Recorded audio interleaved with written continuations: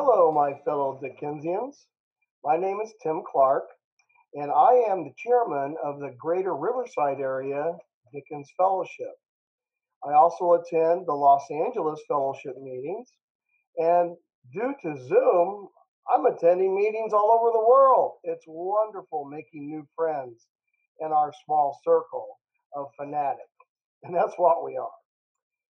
I also am on the board for the Dickens Project for our wonderful Dickens universe, which I look forward to every single year. And I'm so sorry we couldn't meet last month, but we're looking forward to next July. Courtney and I have been bandying about the idea of holding workshops for you, if you're interested, on the art of buying antique books, repairing antique books. Some of the topics that we would like to present to you include buying from an antiquarian online or finding the very rare ones that are still in business, how to research, how to repair books on your own, which you can do. You can do that. We can describe to you what good bookbinder to rely on to repair. Most of you should have someone locally who would be quite reasonable. Fortunately, I do. I'm very, very lucky. Uh, how rebindings, contemporary and modern, affect the value of the book over the original cloth. Um, how to research the book's publication history. What questions to ask to make sure you don't get ripped off and you get a lesser copy or a later printing, which isn't a first edition at all. And I do have a couple of good places for you to research that I could share with you. So let me begin by advising you how to handle an old book. Um, Handling an old book is much different than handling an ordinary book. If the old book is of a rare and scarce variety, is it, it's really especially important to handle it with great care. Any Charles Dickens, first or early editions, fall into this category. And I might add, Dickens is among the most expensive. It's a pretty bad addiction to have, and you got to be very careful on how crazy you get. I have limited myself to just the bound volumes in first edition.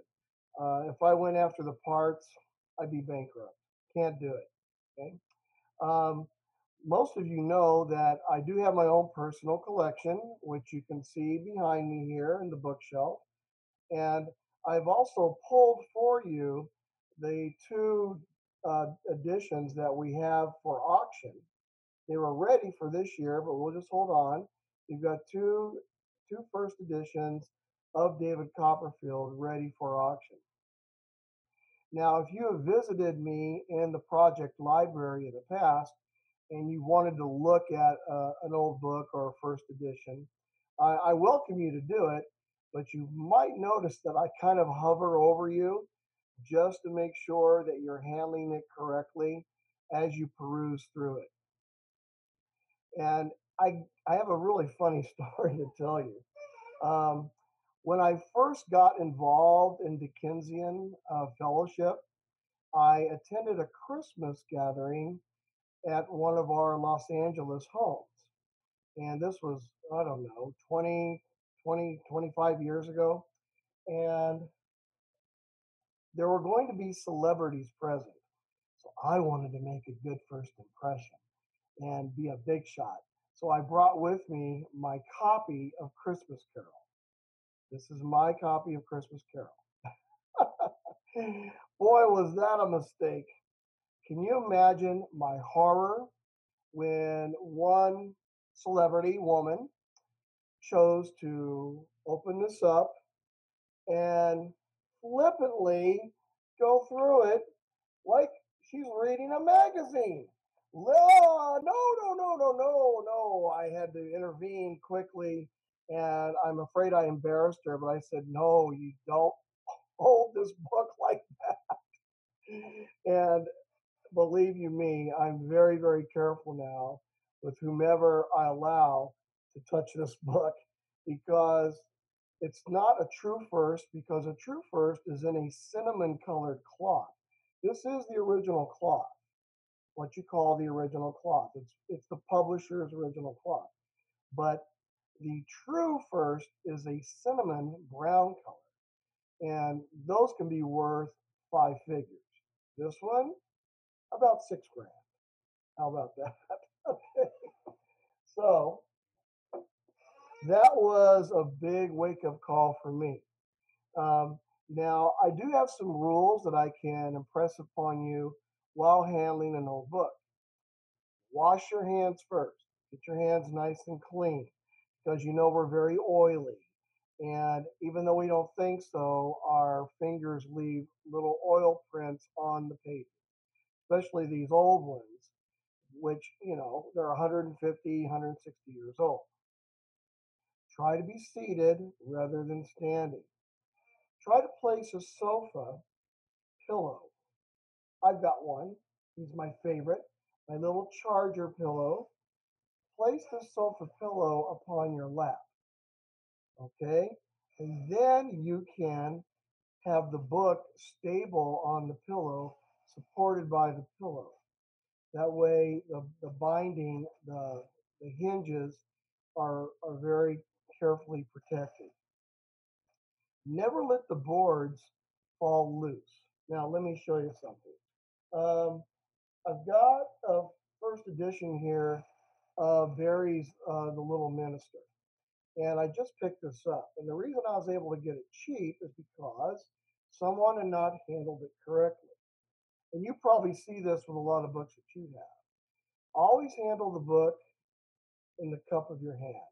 Have that spine in the cup of your hand. You never let the boards, that's what these things are called, the front and the back of the cover, they're called the boards. Never let the boards fall.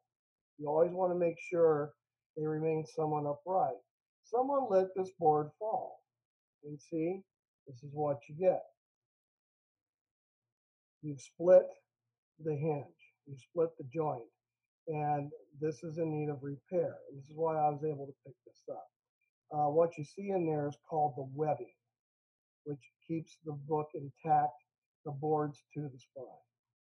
Now these are easy to repair. You could do these on your own, and I'll show you how to do it.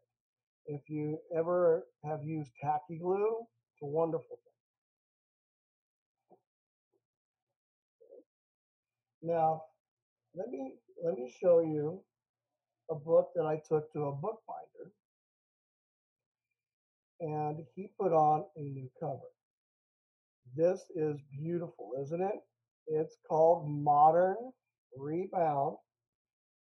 This is called Vellum, which is kind of like a cheap leather.